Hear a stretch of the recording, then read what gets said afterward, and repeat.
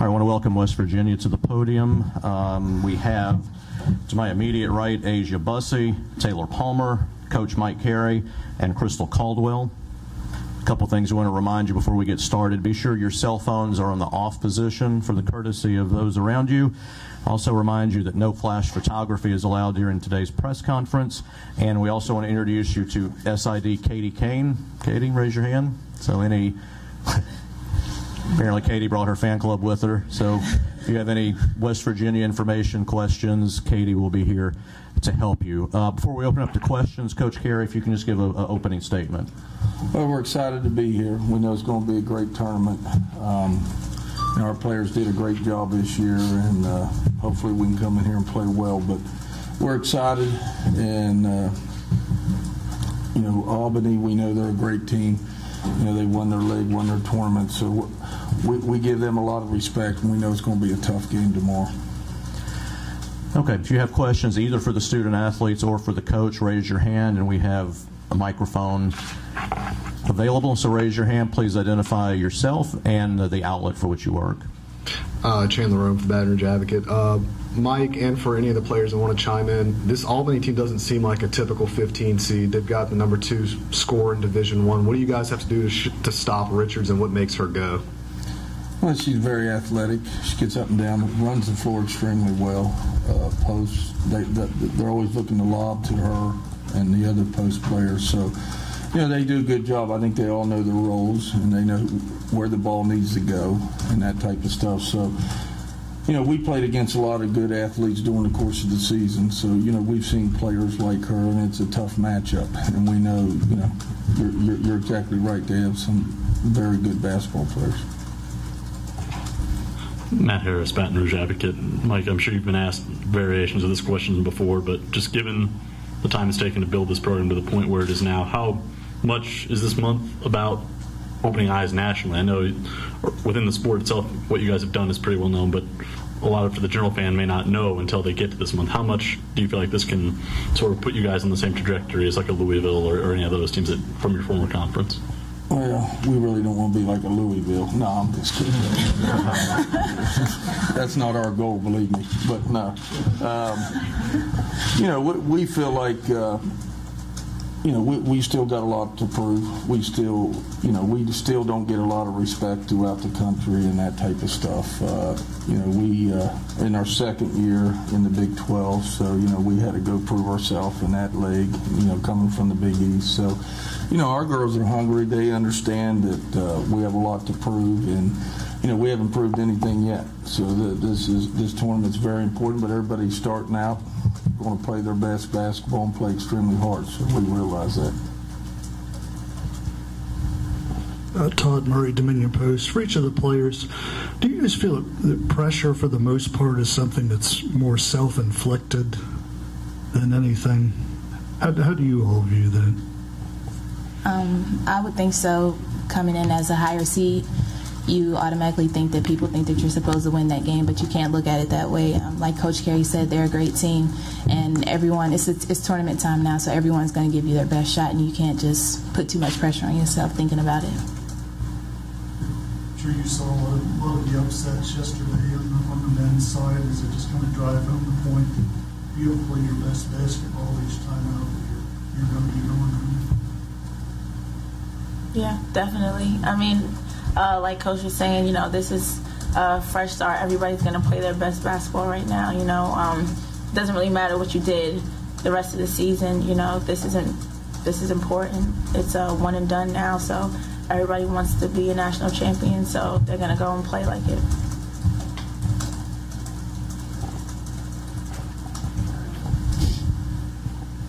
Hi, Kara Capuano with ESPN. This is for each of the players, and you can just interject when you have it. But if you could give me a word or a phrase that you would use to describe this year's team and a little bit on why you picked that. It could all be the same word, but I just like to throw it out, especially to senior leaders.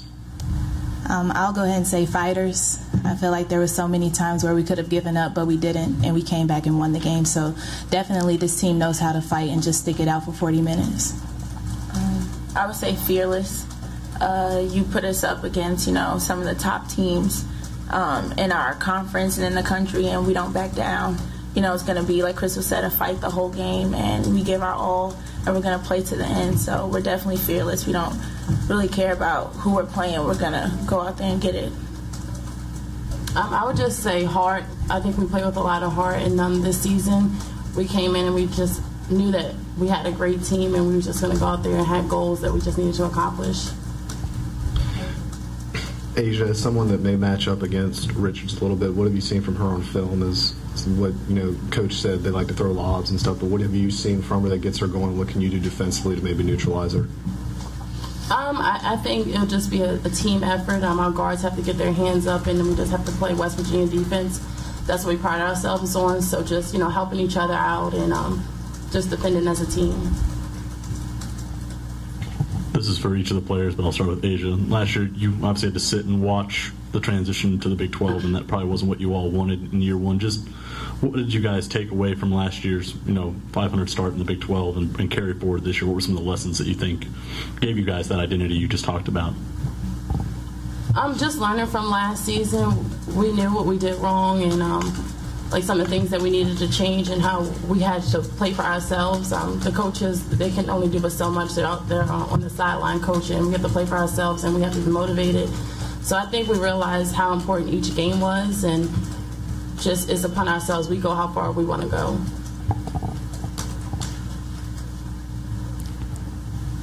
Asia, I know you go against the 6'7" girl from Texas. You're going against a 6'9" girl tomorrow. Talk a little bit about the challenges, that presents, and how maybe you have to alter your game, a little bit when you're playing against somebody who's that much taller than you. The challenge is definitely just the height challenge, but like I said, the biggest thing would just be the guards helping, trying to get them to have their hands up so they can't throw too many lobs, and just try to stay out of foul trouble. That would be my biggest goal, and just being straight up and make the shot difficult for her. Okay. Next question.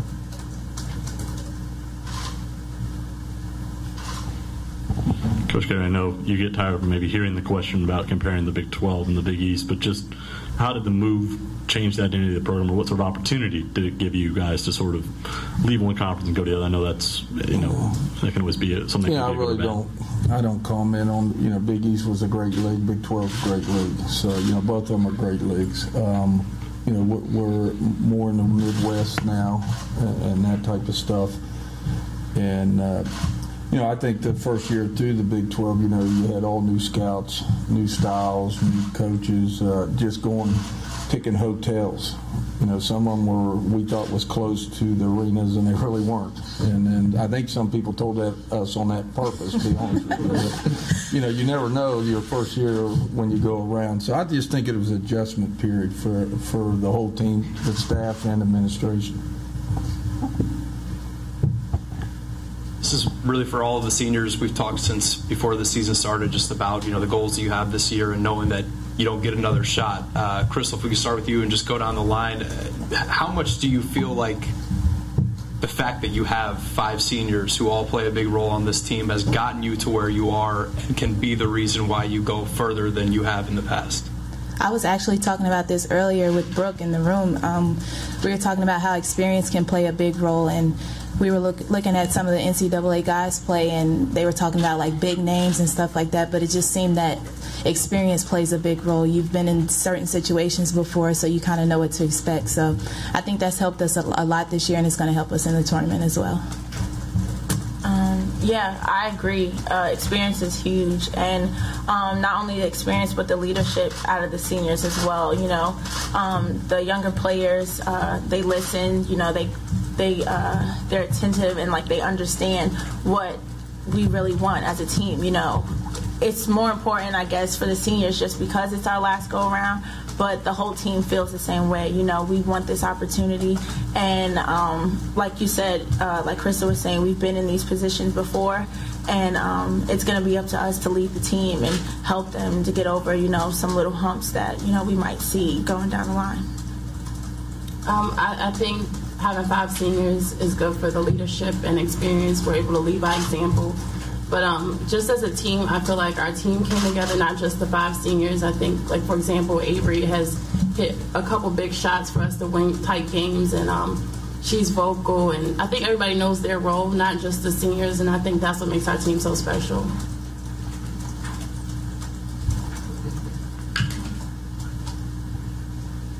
Like you talked a little bit, I think, about Albany's defense being sort of similar to TCU in some ways. Is that I know TCU had that man thing or zone disguised as a man that kind of gave you some trouble throughout the year. Can you speak to what Albany does? Yeah, they're going to do a 2-2-1, different pressures out of a 2-2-1 back into their 2-3. They bring their forwards extremely high. They get a lot of steals out of their zone because they come up high in their zone, try to steal the reverse pass, skip passes, and that type of stuff. So we're going to have to do a good job taking care of the basketball. And you're right, TCU, thanks for bringing that up, Todd, but TCU gave us a hard time 3 times we played them. And there's no doubt that we'll have to adjust to their zone and style and stuff. This is for Crystal and Taylor. You guys have had to rally back in some games this year. Just which one of those sort of sticks out to you and speaks most to the identity of that sort of toughness you're talking about and not quitting and things like that? Which game when you had to fight back do you think sort of represents that? For me, definitely Oklahoma. It could have been so easy for us to just stop and just give up. We got down by so much. We had a lot of people in foul trouble, but just somehow we just found a way and we fought the entire game and pulled out a win. I would say, I would say Texas. That was a close game, and we went into overtime, and it was on our home court too. So it was a tough game. The whole game, our shots weren't really falling, but we stuck it out and went into overtime and pulled out a huge win. So I say Texas. What we're laughing about, we played Oklahoma, and they got 1.2 seconds, whatever. And so they said, we just decided, okay, we're going to switch everything and all that. Well, Taylor tackled the girl, and she went to the foul line and ended up missing the second one. So we turned around, we're playing Baylor at Baylor, and there's like 1.3 seconds. And so I looked at Taylor and I said, now I'm telling you, do not tackle that girl in here this last 13.13 seconds. So that's what they were laughing at. Okay, next question. Scott Rabelais with the Advocate. Coach, if this was next year, I know it's not, but hypothetically, you'd be playing at home under the way they're going back to the top 4 seeds, being able to host in the first and second round. Your thoughts on that move, and how do you feel about the fact that potentially you could play on someone's home court like a lot of the higher seeds in this year's tournament? I think maybe since we've been going since I've been at West Virginia, I think we played on somebody's home court every year but once. So it's something that we've done. We've had opportunities where we could have hosted that, but I was always, until we become very, very consistent, I didn't want to look at the athletic director knowing that we didn't make it and we owe all these thousands of dollars. So so that was pretty much my fault. But I felt. It's tough. Anytime you go play on somebody's home court, it's tough. But I will give this group, I've said this for 2 years, this group for some reasons is more focused on the road than they are at home. So now next year it may not be the case. So, that may be a little bit different. But this group for some reason last 2 years has been more focused on the road than they have been away from home.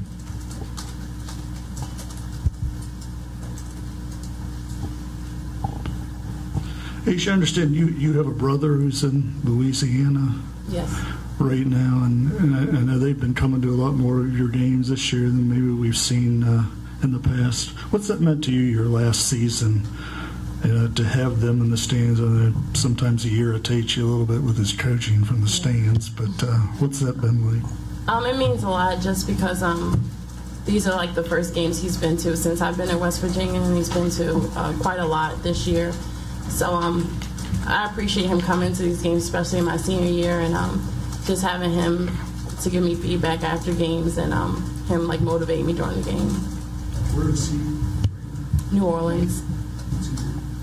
He's a GA at Xavier in Louisiana. Yes. other questions?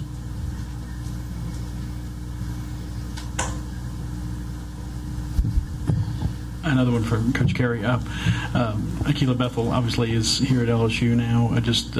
Did you ever have any thoughts about, hey, you might see her when you come down here? I know she won't play in the game, but your thoughts about that and you know, your feelings on the fact that she left your program and is now here at LSU? You know, we wish her the best. It's probably good. You know, she has to sit out this year, so we're not going to be playing against her. But, you know, I wish her all the best. I hope she has a great success down here at LSU. So, Did it cross your mind? Not really. Not really. I'm usually out of sight, out of mind, to be honest with you. But, no, I wish her. She's a great young lady. She'll do a good job down here at LSU. So I wish her only the best.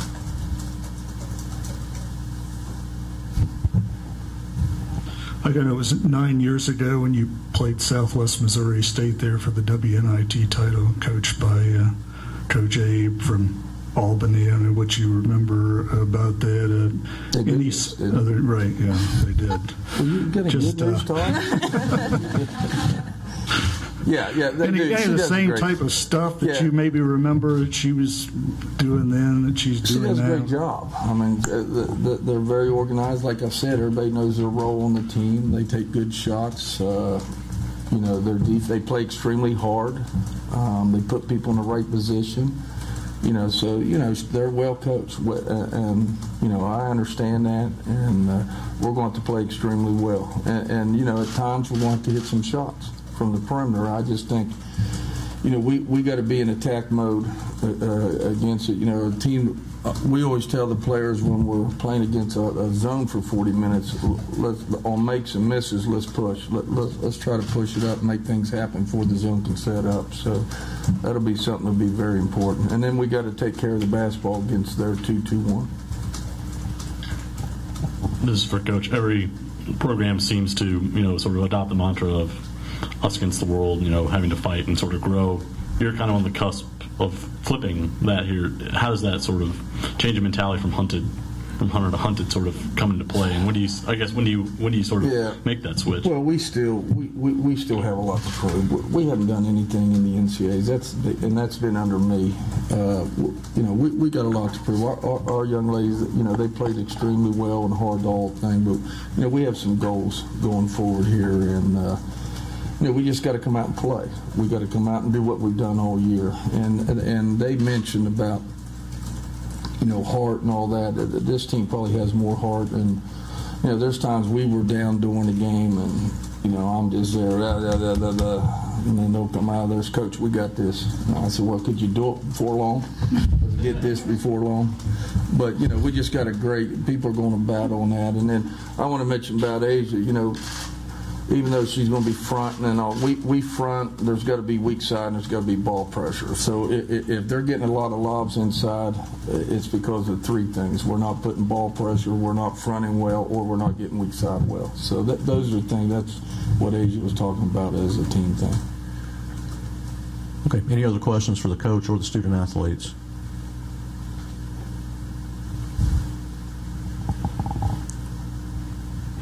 Not that it necessarily has anything to do with the game tomorrow, but we're in the Maravich Center. Mike, did you follow Pete Maravich at all? Oh, absolutely. Absolutely. And his dad, he used to coach at D&E in West Virginia there, so, and that, yeah, absolutely. Players, have you heard of them? Have you heard of Simone Augustus? Yes. Definitely. You know, it's amazing. We'll bring recruits and players to West Virginia and we'll say, do you know who the NBA logo is? And they have no idea. And then you say Jerry West and they still have no idea. I mean, that's even at our place. But I can remember being down here working camps at LSU when Craig Carson was the assistant coach here under Dale Brown. And so I've been down here a few times. Okay, last call. Any other questions for the coach and student athletes? All right, the West Virginia